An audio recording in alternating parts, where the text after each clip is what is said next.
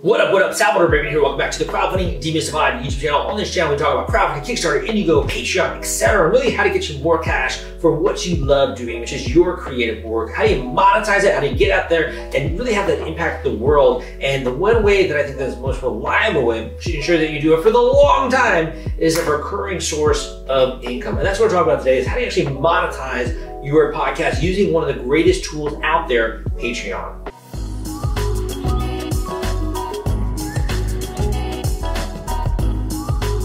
Okay, so I want to go through a couple of quick tips, right, when it comes to monetizing your podcast using Patreon, and kind of a guide basically for getting started. So some of the different steps that you should be taking, the way you should be thinking about that, you're going to find that and more on this video. My name is Salvador Briggman. I've been in this industry since 2012, educating about crowdfunding with my podcast, with my books, with my courses, my YouTube videos, all this content, my blog, crowdcrush.com. I've really been trying to deliver great information for you so you can take action on this. We can have more people that are cashing in on their passion, that they're really making their passion and turning that into profit. They're taking that passion and they're turning it into profit. So first of all, let's talk about monetizing your podcast. So monetization of any podcast can start small.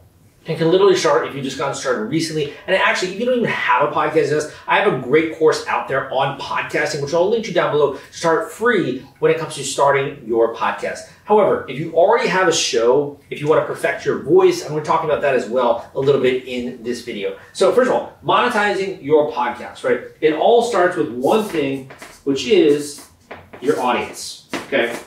If you do not yet have an audience for your show, this can be a tiny bit problematic because Patreon, which we'll be talking about on this video, is really more so hand in hand with having an audience. So if you don't yet have an audience, you should definitely check out my free course on podcasting, which shows you how to grow your audience, right? You got to make sure you have an audience really to begin to take advantage of some of the things that I'm going to be talking about. Now, even if you have a micro, tiny, teeny audience, that is okay. You just need some kind of an audience. So it starts with your audience. First of all, I want you to ask why. Why is it that people are tuning in? Why is it that people are listening to you? Why?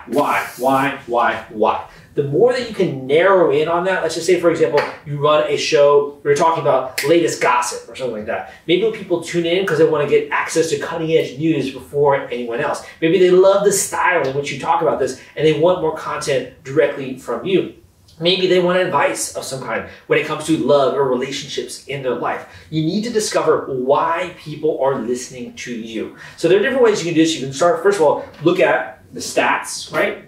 Look at the actual stats for your show. You can easily send a survey using Google Surveys or Typeform or whatever you want to use, but you got to discover why people are listening to your show, what's keeping them around. I think a great one is to allow the audience to call in. If you want to, there are different tools that you can use to have the audience call in. And you can start actually just talk with listeners and understand why they love your show. So once you begin to develop the why, that will allow you to begin to move into the next stage. So typically for entertainment style podcasts, this might be that people love the emotional experience of your show. So they want more comedy, right? They want more interesting stories. They want to feel curious. Entertaining style podcasts are all related to emotions. Informational style podcasts are all related to knowledge, answering questions, solving problems. The way that my podcast helps you, right, when it comes to raising money with crowdfunding. So you have to decide, are you the entertainment style podcast or the informational style podcast, because that kind of guides your choices next. Number two, once you know your audience and understand their why, is ask, what do they value? Where is the value in your show? Is it, again, the emotional experience? Is it they like hearing your voice, they like being around you, etc.? Is it they also, really this allows them to kind of live with certain values? For example, like Joe Rogan, right, has some certain guests. Maybe those guests relate with your values. Maybe this is about particular political values, etc. You want to think about where is the value that people get or take away from the actual show. Is it having a great mindset where they feel inspired and excited leading into the next stage in their life, right? Is it that they feel like they have more information and knowledge to be able to execute on certain goals? Think about the value that people take away in their actual day. They're tuning into you, right? What value are they receiving when they are tuning into you? Because what you're going to be doing next is sort of designing some different packages that go into kind of extend that experience. Some easy ways to kind of think about the value is that, we're going to do a different color here, is if you disappeared, how would they feel? So let's just say if there was a gap, right? If there was a gap and you disappeared, how would they feel? What would they say? What would they think? Would they be kind of let down? What would they be looking forward to that they're no longer getting access to? And what would they then start looking for when they're trying to discover other new podcasts? What is the gap that they would experience? Number 2 is, how are they already taking action? Are you selling swag? Are you mentioning sponsors? In any kind of way, they're already taking action, because if they're willing to take action, it says a lot about the value that they're getting. So maybe if they're wearing a certain type of swag, maybe they really agree with those messages, they really agree with those beliefs, they really agree with those values, right, that swag is saying. So what is it, the value that they're taking away? Is it identity related, right? Is it problem solving related? What is the value at the end of the day that they are taking away? Number 3 is we want to design some different, we'll call them levels. You can also call them kits.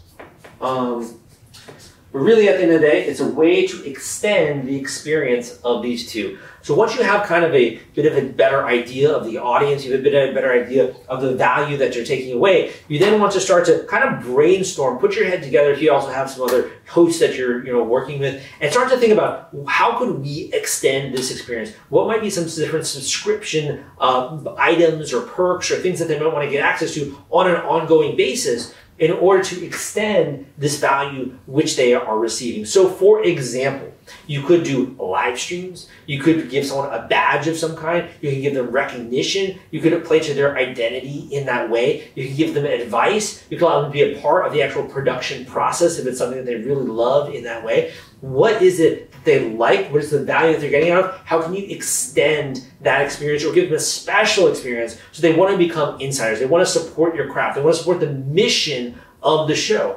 Is the value tied very intimately to the mission that you have as a podcast creator? Because people do love to support and be a part of missions that they actually agree with. This will help you to then assemble your actual Patreon page. So once you've done a little bit of your homework here, the first 2 points, then we can start to talk about Patreon, okay? So with Patreon, this is obviously a platform that anyone out there can use. It's based on it's got a fee model where it's going to be 5, I believe it's still around 8%. You have to double check when I work there, but it's around 5% to get started. And then depending on how much functionality that you want, you can then upgrade your tier. So what this allows you to do is to basically create a fan-centric, or I would just say a subscription-based crowdfunding campaign where people can recurringly support your podcast. They can support it on a monthly or per creation basis. And in exchange for that, $5 a month, $10 a month, $50, $25 a month, they're getting access to more value. Maybe they're getting access to you, they're getting access to live streams, they're getting access to different things that you're putting there in your different Patreon reward tiers, also known as kits. And every single month, they're getting access to that on an ongoing basis. So this can be an incredibly powerful way to kind of create a tight-knit community within this overall podcasting community that you have. And even if that's only a couple of people, even if that's only a little bit, it grows over time the more you mention it on your show. And before you know it, you have a deluge of information and traffic, and everyone is being sent to this one Patreon link. And that's really a great option, I'd say, for you. So first of all, you need to develop these levels. Then you can begin to think about starting the Patreon. However, monetization and just having the Patreon isn't enough. You then need to begin to do what I'm about to mention. Number 4 is that you need to then start to market and promote this. Okay, so we're talking a little bit about marketing / promo. And there is a lot here that I would love to share with you on this concept. But before we do, let me just kind of give you a couple of examples of other people that are actually crushing it with their Patreon. So I'm just going to read off a couple of different examples. Number 1, True Crime Obsessed. Gillian and Patrick are people behind the True Crime Obsessed podcast, which recaps true crime documentaries from a comedic lens. They currently have 50,005 patrons. We have 4 subscription levels, with the least expensive giving patrons access to them 3 to 4 bonus episodes per month, videos of live shows, and more for a monthly donation of $5. So think about that. We talked about the audience, right? They understand the true crime nature. Sounds like the audience also wants access to more bonus episodes, right? To understand more maybe of the crimes that are happening, or to understand it in depth. Number 2, they obviously want access to being able to see maybe the video actually of people talking, which is kind of a little bit more of a premium production quality in that way. And that's just starting obviously with their subscription tiers. So they have assessed their audience. They've created some additional value, right, that their audience is going to be interested in. They put that into their levels, their kits, or their Patreon tiers, and now they have 50,000 people plus supporting them on a recurring basis, which is allowing them to have incredible production value with their podcast. Does that make sense? Number 2, the Tim Dillon Show. Comedian Tim Dillon has a weekly podcast after his own name, during which he gives listeners a tour of the end of the world. He has 2 subscription tiers, with the least expensive at $5 per month. That gives him 43,440 patrons access to bonus episodes, live show archives, and allows them to submit podcast episode topics. So in this example, that is only 2 levels, 2 tiers, 2 kits, right, that people can subscribe to, and it's for a very affordable $5 a month starting there. So it's, to me, this is like a no-brainer, obviously, but to have 43,000 people plus, an army that's supporting his creative work and also getting access to being able to submit show ideas, which I think is a really cool way to involve fans, and also to live streams and these different things. It's a way to involve the fans in the actual experience. So let's talk about number 3. Number 3 is Maintenance Phase. So Michael Hobbs and Aubrey Gordon are the duo behind Maintenance Phase, a podcast aimed at debunking the junk science behind health and wellness fads. While the episodes can be accessed on major podcast platforms, their 36,953 patrons get access to exclusive content and bonus episodes for subscriptions starting at just $3 a month. So they assess their audience, exclusive content, and some bonus different episodes there sound like what people are interested in. And the cool thing as well is that this is a very entry-level tier. Now these guys have a massive audience, the ones that we've been mentioning, but you can just kind of imagine how not only does this grow over time, but can also lead to a sustainable structure where you can have increased production value when it comes to your show and have more, effort that's basically being in to making really great podcasts for your listeners. Want to take all the stress out of fulfilling your Kickstarter rewards? FulfillRite is the turnkey solution that puts product delivery on autopilot. The Top Campaigns uses trusted high-tech provider to store, package, and ship their products. Focus on growing your business. Leave shipping to the experts. Don't wait. Get a custom quote from FulfillRite today. Link in the description. The last one I'm going to mention is Chapo Trap House. So Chapo Trap House is a team behind this podcast that promotes a unique male lifestyle brand. The team has approximately 35,843 patrons and earns over $158,000 per month to produce this podcast. Patrons get access to all their content for a monthly donation of $5 or more. So if you don't even want to think about or necessarily consider how to put together your own Patreon tiers, there are actually different kits available on Patreon that you can literally just choose from. So I would say that if you are a podcaster, you're someone who's interested in monetizing your podcast, you have no excuse not to. And all these other podcasters are already hopping on this bandwagon because it's a great way to monetize your show at a very affordable rate for your listeners. And again, it's a repeating and recurring model. So this is great if you assess the audience, the value, how you're going to expand that value. You have a very easy way to do that. And then you really just need to promote, which comes to my next point. I will be so bold as to say that this is really what brings in that money, right?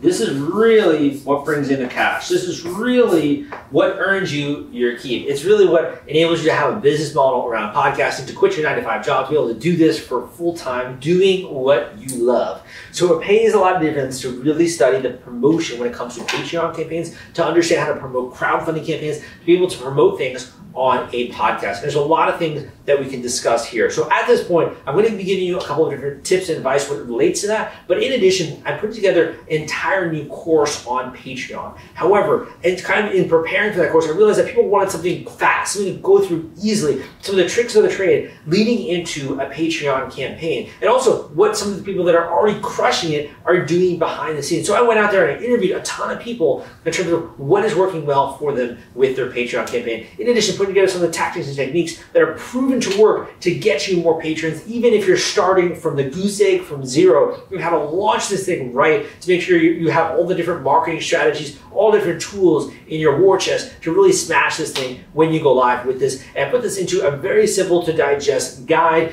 easy to breeze through, nothing when it comes to theoretical knowledge, all just hard-earned facts that you can use in order to raise more money with your Patreon campaign. So if you're interested, I'm going to link up that guide down below And it's a very small investment in order to get started with that. However, it helps also support the show. We can put out more training and education. And again, I will be also as well announcing a future course to those people that do purchase that guide. So if you want to grab a copy of the guide, if you want to learn how to actually, enhance your Patreon, how to raise more money, you've gotten some value, and also we're getting into a little bit more in just a second, go and check out that guide down below. All right, so let's get into promotion, right? So promotion, how are we going to actually promote this Patreon campaign? So the first thing that I'd like you to do is I'd like you to think in stages. Okay, so we're gonna just kind of bring this over here. I'm gonna make a little bit of a side section here, get a little bit messy, right, with my writing. The first thing I want you to do is I really want you to think about this from more of an intellectual perspective. I know it's kind of like boring, right? But I really want you to think about this. What are people getting out of joining your community? What is their experience going to be like? What are the emotions that they're going to feel? What keeps them up at night, right? Why might they want to get in on this incredible experience of being a part of your Patreon community? Really, what are you delivering? And how can you kind of hype that up just a tiny bit? So what I want you to do is I want you, number one, to create a file that just houses all of that copy information. So we call it marketing copy, right? I run a marketing company. It's called marketing copy. You're gonna put that just all in a simple file. If you want to, you can put it in an Excel spreadsheet, or you can put it in a Google Doc or whatever, or you just put it in a Word doc. You want to get that into some kind of a file. And here's why.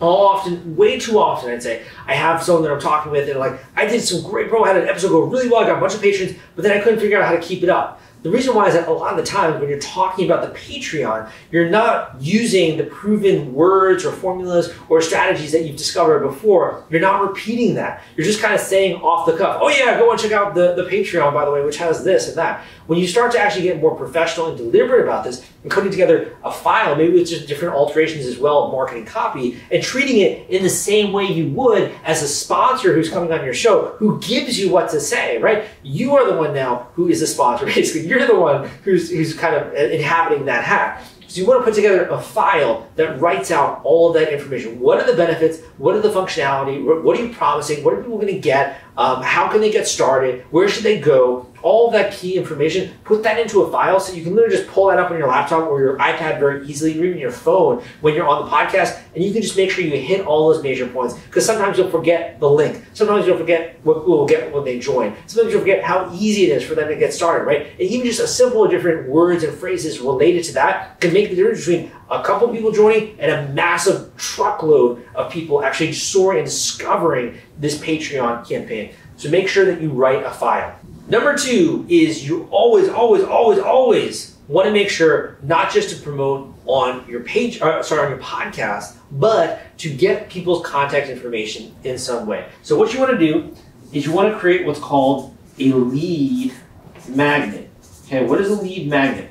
A lead magnet is basically something that you can give away for free in exchange for contact information. Now, contact information could be in the form of phone numbers, it could be in the form of email, it could be in the form of Facebook Messenger bot, whatever it is. I usually recommend email just to get started because it's kind of the easiest to begin with. You want to start to build an email list of the show listeners that you have. And the way you do that, because you can't obviously get this data from iTunes or from Spotify, the way you do that is you create a lead magnet. That's something for free, again, that you're giving away. Maybe that's a bonus episode, right? Maybe that's something, a wild bonus episode you guys have filmed and created that reveals something insane that people are gonna love to get access to. And if you wanna get access to that bonus episode, just enter your name and email here, right? And then you send them that bonus episode once they do that. What does that accomplish? That begins to build your email list. So let's just say you don't have the Patreon yet, right? But you wanna be able to announce it to a bunch of your different followers very easily, and also track whether or not people are actually joining the list. You also want to be able to convert and to communicate with those different people that are on your list. So once you've created this email magnet, you're going to start to have a massive list that you're beginning to grow repeatedly over time. And then you can announce the Patreon to this list, or you can continue to put out messages to that list about new shows, etc. You're building this following, and now you can actually communicate with those people beyond just the podcast. Number three is you want to have synchronized branding. I don't know, I thought of synchronized swimming. Synchronized branding, right? So what does that mean? That means basically that it's all about awareness, okay? And I know that For those of you out there that are not familiar with marketing and sales, it can kind of come off as very promoty or very spammy or those different words. But I'll be honest with you, the average human being needs things repeated for them to remember it. I don't even know if you remember my name. You remember my name, right? Salvador Briggman. You need it repeated in order for things to be remembered, just to stick in the human mind. So when it comes to generating awareness, one of the most important things is that you incorporate this link, you incorporate the awareness about your Patreon into all of your branding. So whether that's your website, your Facebook page, your Instagram, etc. You want to incorporate it into your branding because that way all of your audience knows about this campaign. In addition, when they come to your website or they come to your Instagram, they come to your Facebook, they're reminded about the Patreon. And if they were ever thinking of joining, all of a sudden it starts to become more of a thing in their mind when they start to think about you and your product. They start to actually assess the value of that. So this is actually occupying real estate in the mind of your potential patrons. The more real estate you occupy in their mind, the more you'll be on top of mind, it's called, or they will be thinking about it, right, throughout the course of their daily life, or when they're listening to you, and they'll be considering it, much more likely to consider or at least try it out. So you want to make sure that you do that when it comes to a branding perspective. But I want to talk about another thing that I think is really going to be a great way to kind of blow this up for you. So 2 more things, and then we're going to wrap today's video because I am going a little bit long with this video. The first thing is that you want to have some kind of teaser content, okay? This is so important. Like if I could highlight this, this is so important. Teaser content, okay? Why is teaser content important? The reason why teaser content is important, most people are not willing to just buy from the get-go. They're more interested in kind of sampling something first, and if they like it, then it kind of de-risks that decision. So for example, let's just say there's something really interesting that you are releasing in your Patreon community, like a new episode or something behind the scenes or something crazy that happened on camera. What if you gave them a little bit of a tease when it came to that content, right? And it was something that was an emotional spike, or something that was driving tremendous amounts of curiosity, and they just had to find out the answer to that. That's you providing the tease of what they're going to get when they go into your Patreon community. The more you can do that, the more that people are going to be like, I want to get access to this. This sounds really cool. If you're just talking about it, if you're like, this is a great community that I'm doing right on Patreon, they may or may not believe you. But if they hear it themselves or they see it themselves and they have that experience, they are more likely to then believe that because they're experiencing it themselves, right? But they're like, wow, I want to get more access to more of this. It sounds really cool. So make sure you provide teaser content because that's an easy way to get people making that decision to join your community. The last thing that I'm going to be mentioning here, and there's actually like a lot more. I actually wanted to go through like 17 tips, but I know there's a lot here. So I'm going to go here, number 5. And so number 5, and you know, I was kind of struggling with what I should include next because I know I have limited time with you guys. But I guess number 5, really what I want to talk about is this concept of social proof. Okay. And you can see I'm getting freaking excited about this, man, because I know this is going to change your life. This is going to change the amount of money that you can make from your craft. It's going to change the amount of revenue that you can generate for your business. It's going to change just the impact that you're making. That's why I'm so excited for you, right? But social proof, this is something that is so freaking key. And, you know, I talk about this in my book, in the guide that I put together when it comes to Patreon, really how to have Patreon profits at your fingertips. You can go and check out that guide down below. And again, this is just a sample of all that's in that guide. So social proof is something that will literally determine whether or not people take action when they arrive at your Patreon page. So think about this for a second. They come to the page, right? What are they going to notice first? You go to other Patreon pages. What do you see? What do you notice? You typically notice, aside from maybe what they're offering, right? Or if there's a video there, which I talk about as well in my guide and how to put that together, they also notice how many other people are part of your community. How many posts are you doing? Sometimes the engagement on those posts. People see that. You look at, when you go to a Patreon page, pay attention to where your eyes are going. What is grabbing your attention? This is so important. This is actually a marketing principle that we call social proof, right? So social proof is incredible because what it does is it creates trust, it creates credibility, but it also creates intrigue and interest. A good way to think about this is if you've ever been to, let's just say, Central Park in New York. I used to live in New York for many years. I'm in Miami now, but I used to live in around Central Park area. And what was great is that when you go to Central Park and you ever see some of those dancers that are kind of there and they're doing like a performance, they have a crowd of people that start to assemble around them. And then they always usher that crowd, hey, come here, right? They're trying to get them to come even closer. And then more crowds of people come. And all of a sudden, you're walking down the street in Central Park and you see a huge crowd and you wonder what's going on there. And you kind of want to poke in and sort of see what's happening. That is social proof in sort of the physical realm. When it comes to Patreon, it's really the number of people that are part of your community, the number of posts that you're putting out, the amount of engagement there that people can actually see visibly. And what it does is it creates trust. Oh, this looks like a thriving community. 2, it shows you're regularly adding to this actual community. So it kind of creates the expectation if they join it, they're going to get some value out of it immediately.